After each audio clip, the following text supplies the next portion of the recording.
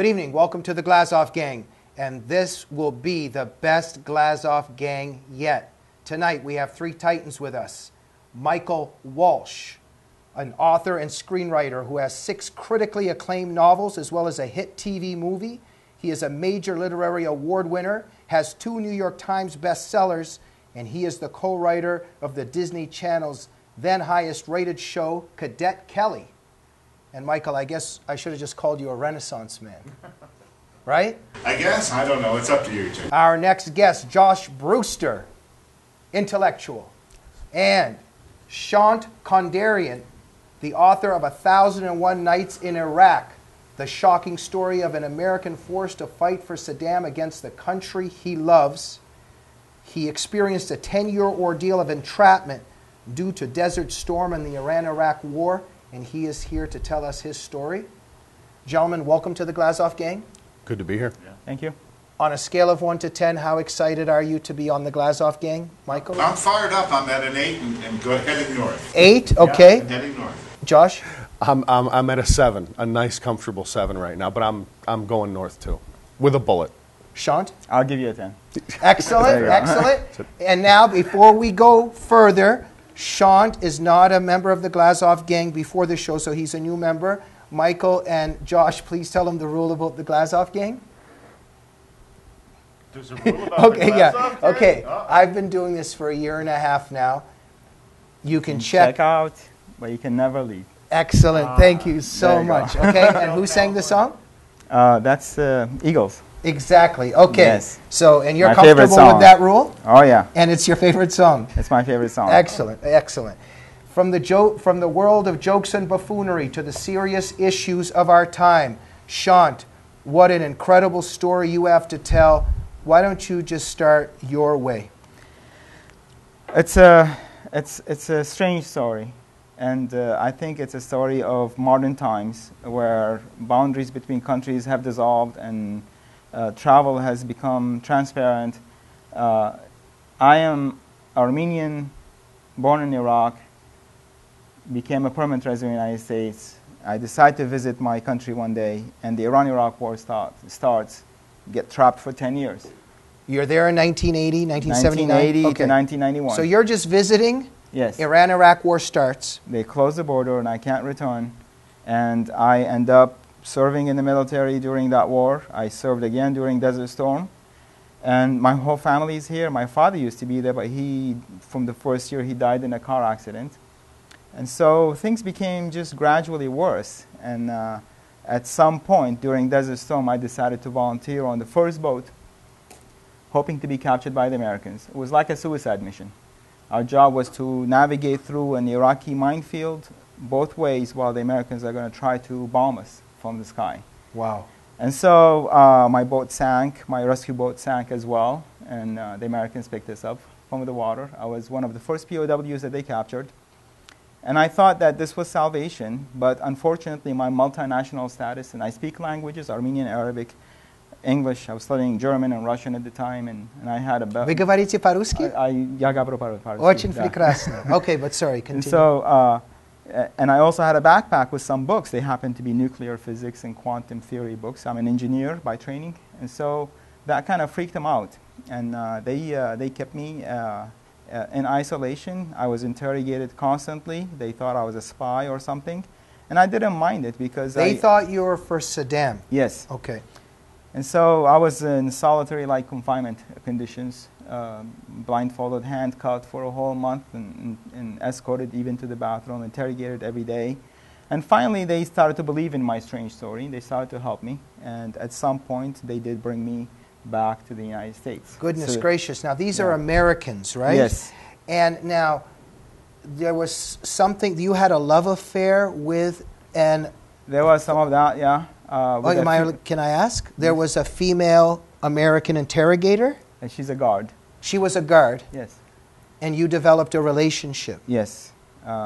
During a period of my stay, we did fall in love with each other, and nothing much happened in POW camps. You can't go out dating and do stuff. I can imagine. We snuck some kisses and hugs, and then we tried to reconnect here in the United States. And What an incredible story. Before we go to our other two guests, what's one thing you would like to say about the whole experience? It's a human experience. You know, I would like people to look at what's happening in Iraq and think that these, at the base, are people like us, and they would like to provide for their families and live a comfortable life. But it's chaotic right now. But the Americans overall treated you very well. Wonderful. I'm still friends with them. I still have reunions with them. Wow. Including one of my interrogators. He would come to Los Angeles and spend the night at my house.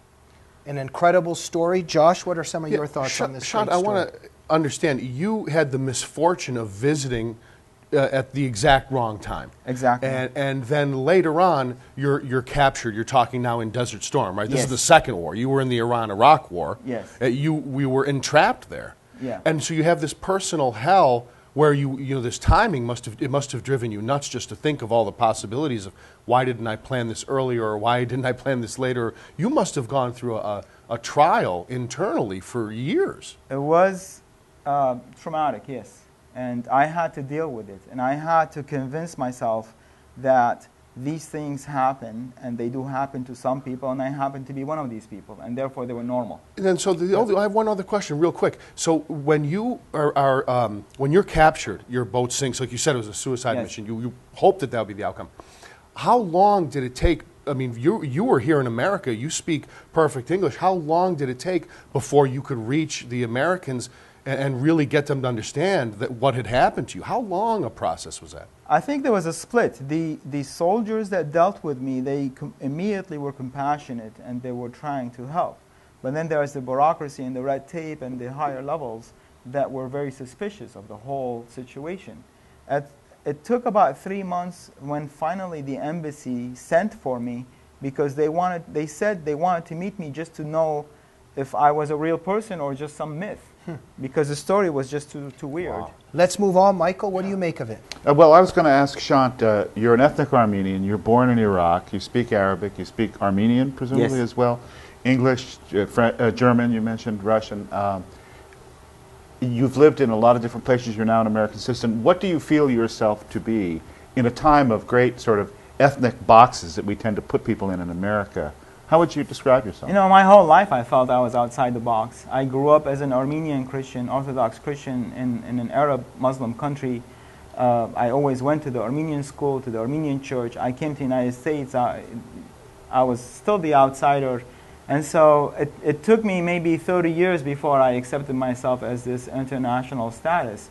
That is really not just me. This is the times, you know, that when I say that the boundaries between countries have dissolved, travel has become easier with the cell phone, with the internet, all these boundaries dissolved. Yes. And I think, you know, in the past, it was maybe a little more strange to go to war and find your high school buddy on the opposite side of the war. But it happened to me, you know.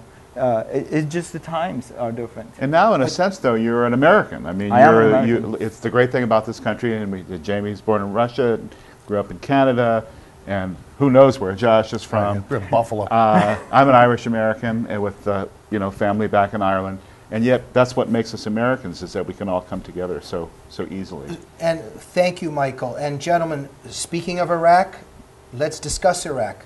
March this month, 2013, 10-year anniversary since the quote-unquote liberation invasion of Iraq by Bush. Well, I'd like to ask Shant real quick about Iraq. What do you think people need to know about Saddam Hussein? I mean, you know quite a bit about Saddam Yes. Hussein's practices. When you stop and think about the American war in Iraq, etc., what do you think about with regard to Saddam Hussein? Now, one second. Please put that into your answer. But overall, from all three of you, what I want this to be about is this 10-year anniversary. And when we look back, was it a mistake to go in? I think the American media ignored a lot of the good things that happened in Iraq. At the same time, this problem of nation building in a Muslim country, which some would say quicksand, and incorporating what Josh is also saying about Saddam Hussein. Your thoughts on the Iraq War 10 years later? When we decided to go into Iraq, I was happy. Who's we? America. Oh, okay. So George Bush. that kind of answers Michael's Yeah. question. You consider yourself Yes. an American. Okay. And so when we decided to go into Iraq, I was happy that somebody decided to take out Saddam Hussein, because the Iraqi people have been trying year after year and they could not do it themselves. But it wasn't for any of the reasons that we said that we were going to go. I did not believe these reasons, and our government still has not convinced me that these reasons were valid. But I was happy that they were going to take Saddam Hussein out. The thing for humanitarian reasons. For humanitarian They reasons. liberated 25 million Muslims, Yes. right? The thing about Saddam is that with the Iraqis, you know, they have a saying is that when you remove the lid from a septic tank and the stench comes out, you can't push it back in anymore. Yeah. And Saddam Hussein was that lid. Yeah. You know, they removed the lid and chaos came out. But look, Saddam Hussein did have weapons of mass destruction, and he used them on his own people. And at Yes. that time, there was a terrible fear that he was going to put those weapons into the hands of the people that perpetrated 9/11 or their ilk. And you know, I think it's just a very complicated. Well, how do you look back at the Iraq War? Josh? Well, one thing I want to know is, if, as a person who saw Saddam Hussein's regime up close and personal, Yes. Are there things that Americans have yet to understand about the gravity of his practices, who he was, what he meant? Are Americans really clear, even aside from whether even Bush went in there or not? Do Americans understand what this man was about? I mean, when we talk about we had some people torture, some people practice torture in our military. Do you know how this pales in comparison to what Saddam Hussein was doing to people? Yeah, absolutely. Do Americans get this, Shant? I think they can hear about it, but they'll never understand it fully. Because I've tried. I've talked to people. In a setting like this, one of us or two of us would be agents for Saddam Hussein.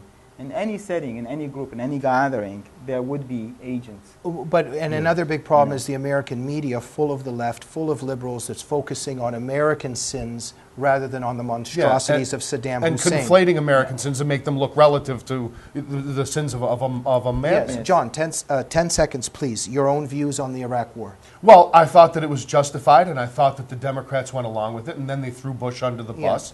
I am suspicious For of some of the partisanship reasons that we went in. right? But at the same time, I do believe that you have to target the people at the top of some of these regimes. And I think that they're caught between benevolent dictatorship and the Muslim Brotherhood, kind of like what Noni says in her book. And I do think that there are times when you have to topple the figurehead. Okay, Michael? I think the question still remains on this 10th anniversary. Did we go into the right country? You can almost separate the two issues. Was Saddam a beast and a horrible monster and treated his own people terribly? Yes. Did that necessitate the Americans going in and fixing that, since Assad is a beast, and you don't run out of beasts very quickly in the Middle East. Or even Iran. Iran's got a whole other set of problems, when in fact we were attacked by mostly Saudi Arabia. And it seems like we went out of the way not to attack the one country that actually had attacked us. And I think that was a real problem, and Bush could never make the PR case that we're kind of revenging 9/11, but we're kind of also liberating. And they never got their story straight. I think it cost them terribly in the political sphere. Now, gentlemen, when we look into the future here, I'm confused about this myself, because, I believe, I love America, I want to see it win, etc., etc. But staying in Muslim countries where the majority of people believe in Sharia, this is a problem. That nation building can be quicksand. Do we just, for instance, get out? But if we get out, we could let Iraq fall into the sphere of the Iranians. Very briefly, is Obama making a mistake by withdrawing, or his supposed withdrawal? How do you see things unfolding? Yeah. Did America win this war, or if Iraq ends up in Iranian hands, was it a waste of lives and treasure? Iraq is not going to fall in Iranian hands. No? No. Obama may be pulling out a little too soon. I mean, we created this situation. We have to, we can't solve one mistake by another mistake. What's happening in Iraq is not the fault of the Americans. But, I think, my view is that this chaos was going to happen post-Saddam Hussein, no matter who triggers that response. The Americans happened to remove Saddam Hussein. But if Saddam Hussein had died of natural causes, this chaos was going to happen. But, Shant, overall, looking back, you support Bush removing Hussein. Yes, I do. Right? Josh, very briefly, please, because we've come to the end. Okay, well, here's the thing. You complicate matters when you're forking over $1.5 billion, then another $250 million to the Muslim Brotherhood in Egypt. You're creating all kinds of moral inconsistencies and selective practices, and I think that it's long since time, especially with all the blood that's been spilled, it's long since time for a serious effort to ask these countries to reject the idea of jihad. These countries have to reject the idea of jihad, and that's wishful thinking. But as long as that's wishful thinking, I don't think we'll ever have real clarity there. But this is the problem. Do we stay and waste American lives and treasure when the majority of the people believe in Sharia? I'm very skeptical about Sharansky's thesis that all people want freedom. Well, I don't think that's true at all. I think that the real problem is going to be, did we win the war in Iraq? Yes and no. Yes, more or less. Can we lose the peace? Easily. Afghanistan was a complete disaster, and we're pulling out with no prospect of victory. I want to get to that in our second segment, but go ahead. I think that's the problem that politically the Republicans have had. They didn't make the proper arguments for those wars, and Obama is Teflon. None of this sticks to him. He can pull out, and Afghanistan can collapse tomorrow, and he'll say it's Bush's fault. But the right has not made has not sold the case to the Americans. If I could just be very simplistic, 2 seconds each. Yeah. Looking back, support or oppose the invasion? Support? Support. I don't know. Yeah. We'll be back for our second segment of the Glazov Gang.